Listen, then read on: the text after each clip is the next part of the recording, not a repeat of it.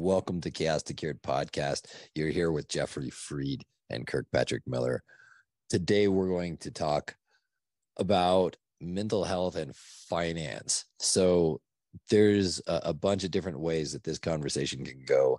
We're going to stay out of a lot of the politically charged areas, which would be, hospital bills and how everything works and trying to find healthcare, that kind of stuff.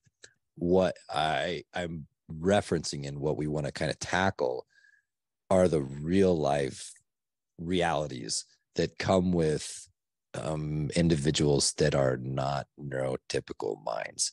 So somebody diagnosed with ADHD, what are the repercussions financially for them? I'll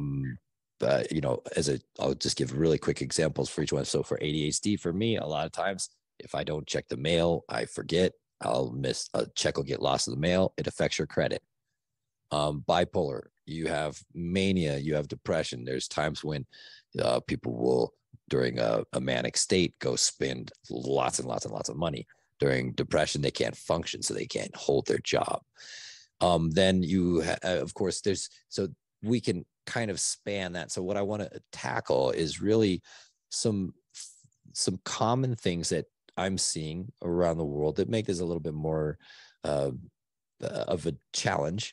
And then we'll jump into some suggestions for things that have worked for me personally and things that I would suggest to anyone. But definitely if you're a parent, somebody, a friend, a family member, or you're the individual yourself struggling with a mental health issue. So, for me personally, and I've dealt with this, and it's extremely frustrating to watch your money go up and down. It blows up and then, suddenly you have nothing there. It's back and forth. So bipolar for me, before I, had it fully managed, and really it destroyed my finances countless times. I know that there are other things that are also difficult for me with finances, and that's hard on relationships. With OCD, I have a problem with spending money too. So now that I have the bipolar under control, my OCD makes it practically impossible for me to let go of a single cent because I'm so scared all the time. So, finance and mental health it's not usually talked about, but the two are so vital to understand, and partially just for survival. If you don't understand how your mental health issue affects your spending habits or your balance sheet, whatever you want to call it, it's going to cause some problems. So Jeffrey, I know that you've worked with so many people, and a lot of them are, well-to-do, and they're searching for answers. And I know you've seen these kind of patterns. So what's your take on just, we can talk a little bit about how the system's a little bit rigged. The banks and everything between credit cards. So go where you want to. Okay. I'll do it. Finances are a killer, especially now with rampant inflation. And there is a huge problem with the people that I work with in finance, particularly autistic ones. Most people have problems budgeting, but when you are nonlinear, because budgeting is very sequential, it's logical and sequential. You do a sheet, expenses, money coming in. That is so not like the people I work with. Most of them are impulse buyers. They get a little bit sadder than most people because remember, even if you're not on the spectrum, but if you're non-neurotypical, you have more powerful emotions than do most people. So when you're in a euphoric mood or just a really good mood, you want to go out, you want to buy dinner, you want to buy dinner with friends, you want to buy drinks, and you want to have a good time and celebrate life. And you say things to yourself like, well, you only live once. I got to enjoy life once in a while.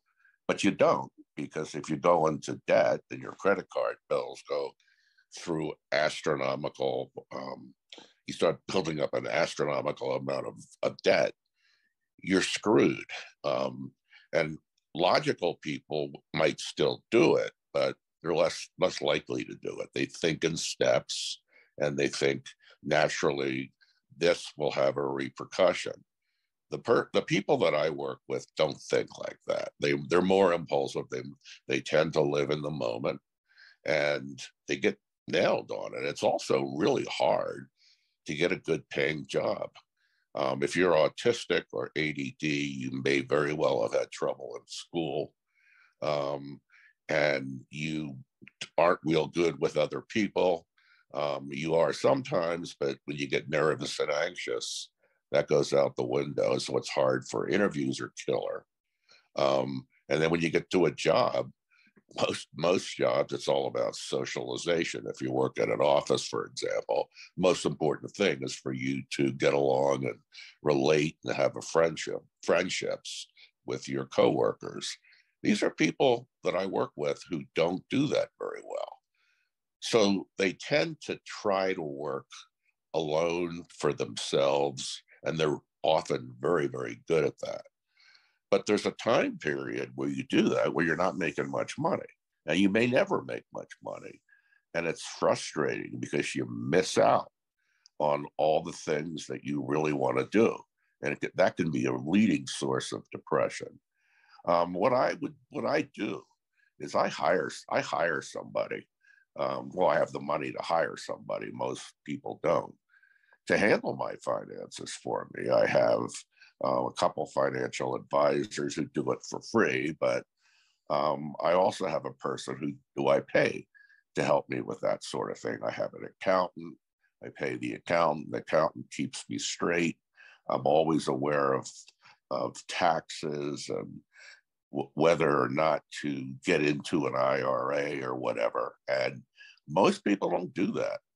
And it's really tragic because you tend to have an unsatisfying work career, not being paid what you're worth. That's most people's lot in life. And then you get older and you haven't got any money and you struggle and you have to do without, which can be a huge source of depression.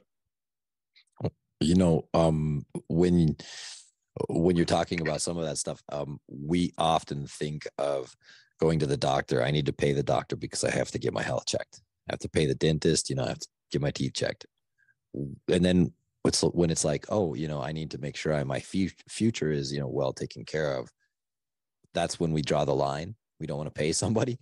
It's there's nothing wrong with putting money and investing it wisely. So, for me, all the things that you just mentioned, there's a lot of barriers to entry. And especially for myself, I am a perfect example of a non-linear thinker. I didn't like the structure of school. I love knowledge. So I love the material that you could learn, but they kill it with, the way it's taught. And it's not their fault. The teachers are doing the very best they can. Even in college, you have to take all of these classes that are not necessarily things that I found, first of all, to be super valuable. I knew they had transferable skills, but I knew they weren't necessary to my degree. So I was extremely resistive to it. So that was a huge barrier for me, is just facing school, facing college. I was plenty smart enough, and I have met so many absolutely brilliant janitors, and some of these people that are doing jobs, and there's nothing wrong with doing those jobs. I don't mean to make light of it. I'm trying to state there's some brilliant people that didn't make it through what we call, quote, the system. And what happens is then you don't have a degree. So, well, you can't get experience. That's a whole different thing. And we should probably talk about that. But for mental health, when those people who do get through the school system, oftentimes that's there's, I have to be honest, it's very common during college. The stress of college, the fear of the unknown, the future. That's when I had pretty much my biggest, meltdowns. And I believe that, actually, I don't believe, I know the average age for many of the mental health struggles is 25, 25 to 29. It's that age range where people just, and I don't want to say break down. For me, it was, I broke in every piece possible, but there were so many stressors, and we've talked about that. And then you add on top of it that inability to keep track. You mentioned that. So not being linear, so not having a budget.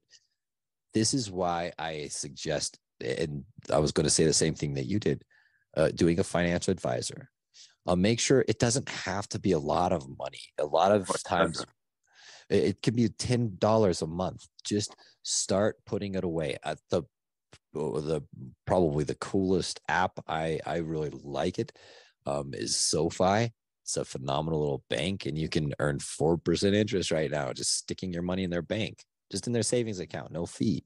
So put your money in smart places, but they allow you to invest every month. So you can put like $20 aside, and they'll put it into like a slice. So you don't even have to buy, if you want like a good like stock like Microsoft, and it's, $280 and you only have $10, that's okay.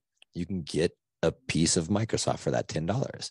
So I think starting with small amounts, not worrying about it, do it in stages. So one thing that, and I know we're kind of jumping a little bit to solutions. There are so many struggles with the financial stuff. That's the easy part. So this particular formula has worked for a lot of people that I've spoken to and worked with.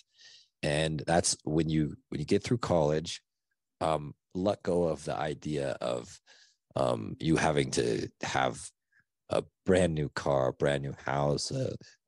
Don't listen to what society says. You're a loser if you live at home. You're a loser if you're smart with money. That is not being a loser. I just want to make that really clear. Yeah, good. Being intelligent with your money makes you smart. So if you have a good relationship with your family and you can live at home, why not save up the money? And people who don't understand that, and they are going to judge you for that, they're probably not going to be a long-term life partner that you're going to want to have anyway, because they can't see the future. You mentioned it earlier on, and you said, I don't know if it was on this subject, but thinking in the moment, and non-sequential thinkers think really way too far, or maybe an off. I guess for me, I tend to think way too far ahead, and that does cause problems too. Or like you said before, I think in the moment. I don't think in between, and that did cause a lot of problems financially. So that's why for me, the step process, I'll jump back to it. Sorry, I got off on a slight tangent. So payoff, focus on making every decision intelligently, just like instead of a diet with food, you do the same thing with money. Instead of trying to do something crazy with it, do something small, make intelligent choices all the time. Pay off your credit card bills. Don't even use credit cards. I mean, that's why I think Mark Cuban, the owner of the Mavericks, he gives some really great advice financially. And he says, don't use a credit card. They are meant to trap you. So be very careful. If you do use it, pay off the balance. Simple decisions, saving a little bit. Consistency in jobs. Consistency is key. Not how much you make per year, but staying consistent. That's something that was a huge struggle for me. Jeffrey, I have some suggestions for people. I mean, a lot of it is, staying in a field. Choose a field that really fits the person that you are. So understanding that if you have ADHD, you're, if you pick a company where the environment is counter linear sequential. yeah. So Jeffrey, You kind of don't want to jump be in. an accountant if you have ADD, most likely. No, absolutely. Oh my goodness. I love programming like a computer, but a lot of times that's challenging. It's both creative. You have to learn certain habits to make sure you comment on each line of code. It's the same thing if we're doing math and you have ADHD, and I would go through and I would have writing that would circle the page. I mean, it never stayed in line. So I would get points taken off. And sometimes my answers were, or my work was done in all these different places. So, knowing what your weaknesses are, what I did was I started always lining up the equal sign. So it's the same thing with the financial. If you see where you're bleeding financially and you see where you're struggling, I think part of the reason that we associate mental health and financial instability and struggles is because the mental health issues aren't understood early enough, and they're not taken care of enough. They're not addressed soon enough. So the financial troubles mount up because the problem isn't known, and there aren't a lot of people that address this. There aren't a lot of psychiatrists that talk about finances. No. And it's important. So like for me, had I known much earlier on that, and I would suggest this to anybody that has, bipolar, as they're finding the medication regimen that works for them, put your money in, you could do a trust. You can set something up with a lawyer so it's done the way you want it. But what you're trying to do is make sure a certain amount of your paycheck goes away from you. You can't touch it. The thing is that what you want to do is you're going to want to grab that at stupid times. For me, it was like, it was the first time I was in Vegas and I was playing roulette or something, or craps. I didn't know what I was doing. And I mean, you're manic. I just went to the ATM. I pulled out like $3,000. It was like my whole life savings, and I blew it in like 4 minutes. It's a perfect example of that impulsivity that comes with the ADHD, with the bipolar, the mania, right? Definitely it happens with a lot of people that are on the spectrum, that impulsivity. So make sure you have it in a place. If you want to be able to touch it, what I do personally is I have a secondary bank. And what I do is that's kind of a place that if I have to move money from there, it's a secondary step. That's a pain. And what it does is it makes me conscious that I'm doing it. It makes me rethink my steps. Am I taking this money out for the right reasons? I don't need that. I don't need to get my money out. I do need this. This is an intelligent investment. It's, I need a new phone. I've needed one because mine is like an iPhone 8. So I buy a new one. So you could, there's different ways. And that's, again, Jeffrey, you mentioned you pay somebody. Go talk to a financial advisor. They'll give you some good steps for free. And again, it's something that psychiatrists are not, and psychologists are not trained to talk about this. And it's a vital thing for people to understand, because so many of them, like you said, Jeffrey, when the jobs they are given, and this is something I have to get into this a little bit. It's so frustrating to see the most brilliant people on the planet sometimes, doing menial work. Yeah. It's a travesty, and we should be utilizing the way they think to change this world for the better. Instead, we're putting them in places where they excel. I mean, they'll do anything just beautifully but it's not the places they want to be, or it's not the places they belong. And, it's time for businesses to start seeing that there's opportunity just sitting there. There's all these brilliant minds and new ways of thinking, new ways of solving, I don't even like the word problems, but coming up with solutions we've never seen before. And that, to me, is knowing that one of the biggest economic theories and is opportunity cost. When we talk about opportunity cost, we're losing opportunity because we are punishing people because they don't fit a school system or they don't fit our business system or whatever we've set up. And we're not only are we punishing them, but we're punishing all of humanity because we're losing brilliance. That's the title. We should call this show "The Losing Brilliance." But I know it's about finances. It's frustrating. How many people have you? I'll let you talk for a second. I'd like to get your thoughts on it because it is about finances and it's not fair. No, I can't wait to comment on this. What happens with the younger people that I work with and have worked with is they can start saving, and they're good. What they get nailed with is unexpected costs. Their used car breaks down and it's $1,500 to put a new transmission in, or they get sick and they have the usual American pathetic health insurance.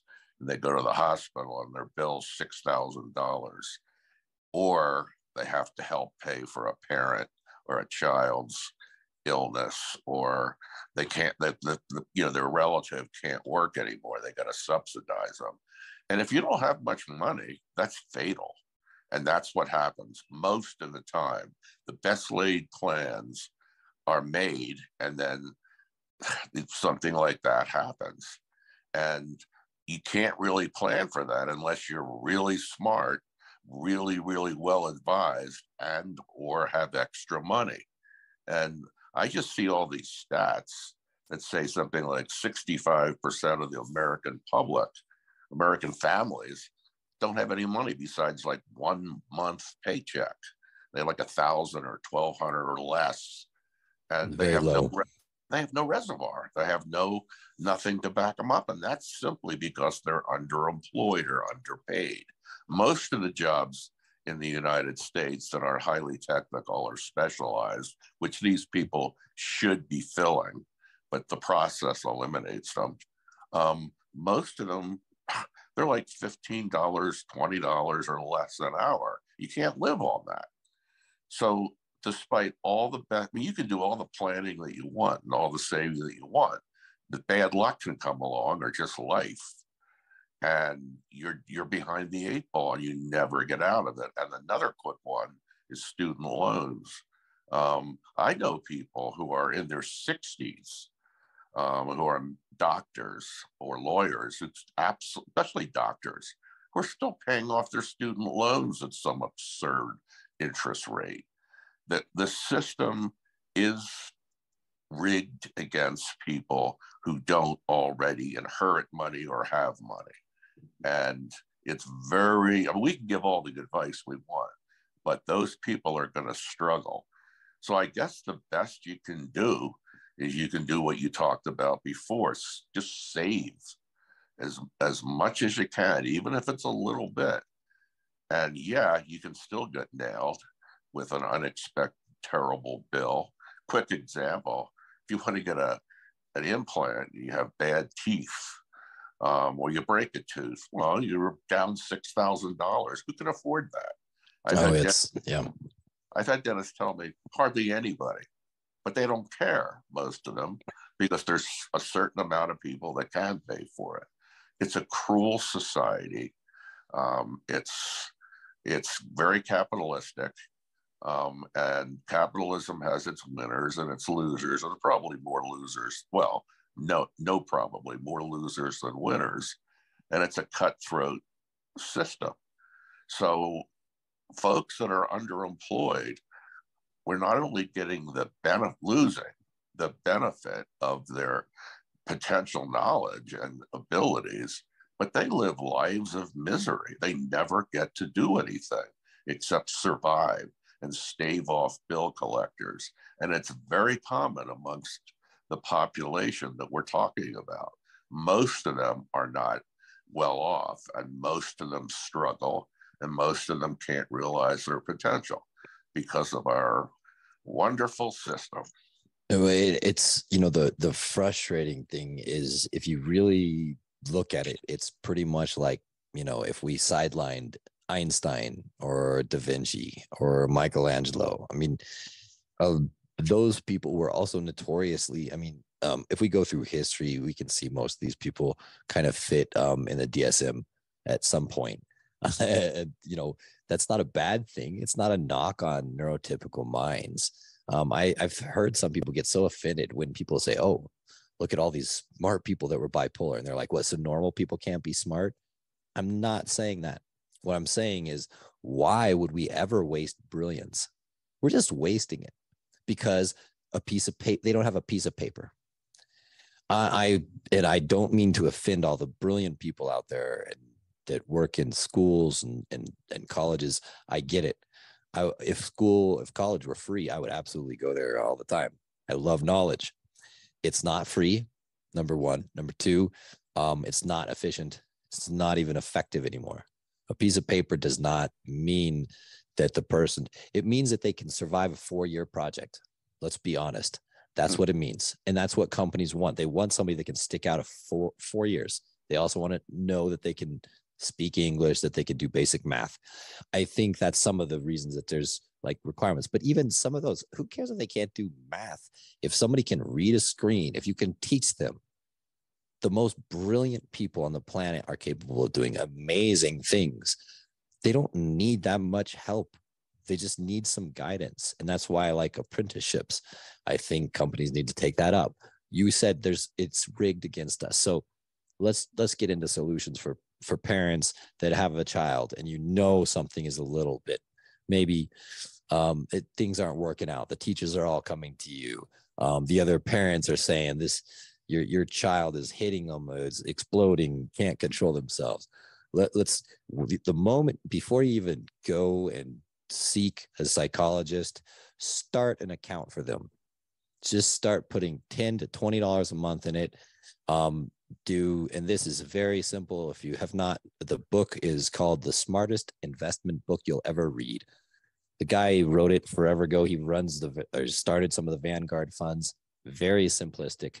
He purchased some index funds or ETFs. You can read about what those are. I'm not going to get into them here, but start a fund for them. Assume that they are going to have some problems fitting into regular school. That means listen to our podcast that we did earlier about AI. Use ChatGPT to come up with great ways to help your child learn what they need to learn, which is going to be math, science, and logic. Then on top of that, start a secondary account for their college. If I were a parent right now, there's no way I would go the traditional college route. It's insanely expensive. I don't care how smart they are. It is just nonsense to go to an Ivy League school and spend a fortune on living costs and everything else, out of state school. Why? What's the purpose? It's 4 years. You get paid almost the same at any of those schools. Now, when you get your master's degree, yes, absolutely. And I'm not knocking MIT or Caltech. I love the universities. Amazing people come from there. But why not do a community college for your first 2 years? In fact, why even have to go to high school? If you can get your GED sooner. Start your college degree younger. Why not? You can do community college, get your associate's degree, transfer your associate's degree to college. Well, let me throw something. It's going to be an addition. Nobody cares where you started your college. No, absolutely nobody cares if you're applying for a job. You go 2 years to a local community college and then transfer your last 2 years to MIT or Caltech. You're paying, if you go for 2 years, you're paying half as much as you would for 4 years. And it doesn't matter where you do your prerequisites. It absolutely doesn't matter. It's where you graduate. That's a huge difference in how much money it's going to cost you. And, it's like the kind of thing where I believe we can't predict the future. And I mean, what you're talking about is happening already. Is many people are doing exactly that. They're starting in a small school, inexpensive school. They do it online, and then they graduate, spend a year or two at a major university, and they have the you can build up the real reason to go to a good school, whatever that is, like an Ivy League school, is for your connections. You get really good. You can get really good. What's the word I'm looking for? Yeah, I'm not going to get it, but you can get great internships. There you go. And because you're coming from a school, you've met people that are in Wall Street or whatever, and that's the reason for the connections. And that's valid. Connections are huge. They Legacy, are. use legacy. I got into a good college because my father went there and my grandfather went there. I couldn't have gotten it on my feeble grades. Just by hook or crook, get those first 2 years and then find some place to graduate from that's prestigious if you can do it, because that does pay off. Harvard graduates and Stanford graduates, I mean, there's no comparison. They make they'll start out making 160,000 to 250 a year, whereas somebody who graduates from a local school isn't going to get that opportunity. So it is in some cases a good investment for college, but they're way overpriced, and it's beginning to tell.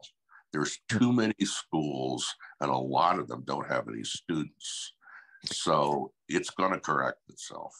And you know what? I think that's a really important part to mention. There's nothing wrong with doing that route. It's really effective for some people. It was not at all effective for me. And the problem with when you don't fit that educational system, there are no opportunities. It's just ends. It is a barrier of entry to any field. They don't even care. It's literally fascinating to, I've had the pleasure of speaking with some very successful individuals. And one I remember I had a long conversation with, and a great rapport. And all of a sudden, he wanted to know, well, he just assumed I was an MD. It was an assumption on his part. I never said I was. I wasn't talking about enough. Well, and I was, it was about a subject I knew a lot about. And the moment he knew that wasn't true, it literally just went cold on the other end. And, after about 5 minutes of that, the conversation ended. It was the oddest thing I have ever experienced, because the rapport was there, was good. He was looking at the data that I was talking about, and it was clean. It had been analyzed independently by another psychiatrist. We had, data, all of it sanitized, of course. So it's frustrating to see and to have experienced how many places shut you down, literally, even after they've had a good experience, because they can't get over that piece of paper missing. Yep. No one wants to believe that someone can learn something. And this happens all the time with people on the spectrum. They can learn something that took somebody else 20 years, and they can do it in a year. And everybody gets angry at that. They get frustrated. It feels unfair. But what they don't realize is that everything else in that person's life, there are other issues that they're paying for. Just because they have perfect pitch. Again, there's so many things, and financially, like you said, it's hard. So I don't want anybody to feel hopeless. It's not that you can't get through school. It's not that you can't make it in. It's not that you won't have enough money, that you won't be able to get a high paying job. The key part is if you're a parent of a child like this, prepare now, start. And then listen to some of the things that the podcast we've done. We're literally telling you how to help with these things, so these don't become issues, so they can learn through neuroplasticity, through reframing how they think. So, Jeffrey, I know this is a lot. This is a field that you and I are not specialists in. So we're not giving financial advice. We specifically said seek out somebody that can help you with that. Are there some things that you want to finish off with? Do you have a couple of thoughts? I always have a couple thoughts, sometimes even more than a couple. I guess the most important thing is if you know the game and what you may be faced with, you are way ahead of the average person. So the key thing is, yeah, it's really hard if you have what some people would call a learning, I'm not going to say disability, a learning difference. I will never say disability unless someone is really handicapped. But if you know these things, if you know to plan ahead, if you know what to look out for, that separates you from the horde, because most people will never know what's actually happening. They just react. But if you can plan, and I love getting a financial advisor and saving money regularly, you're way ahead of most people, and you do have a good chance of being successful. I'm going to leave it at that. That's perfect. Always plan and do the best that you can, and understand there's always setbacks. Like you said, I love that. Plan for some setbacks. And that's another reason to not live outside your means. Don't feel the pressure to show off. No one cares. In the grand scheme of life, we all end up in a very humble place, regardless of how much money we have. And the thing is yeah, so you can't bring anything with you. You may as well enjoy the life that you have. So don't take the pressure. Don't let other people binge you into a game that you can't win. I like what your analogy there about knowing the game, Jeffrey. So I'll play along with it. So if you know the game, don't let other people pull you out of it. Play it the way you want to. And you can definitely get ahead. I believe in that. So thank you to everyone for listening. This is Chaos2Cured podcast with Jeffrey Freed and Kirk Patrick Miller. Please feel free to reach out to us to help out in any way that we can. Thanks for listening, and we will be back soon. Bye. Bye. Thank you so much for listening to Chaos2Cured podcast. If you enjoyed the show, please share it with everyone you know, and definitely like, follow, and subscribe. Certainly leave a comment if you'd like. Let us know what you'd like us to talk about the next time. Also, in our show notes, there should be direct links where you can follow us on our social media, as well as reach out to us directly. Thanks again, and have a great day.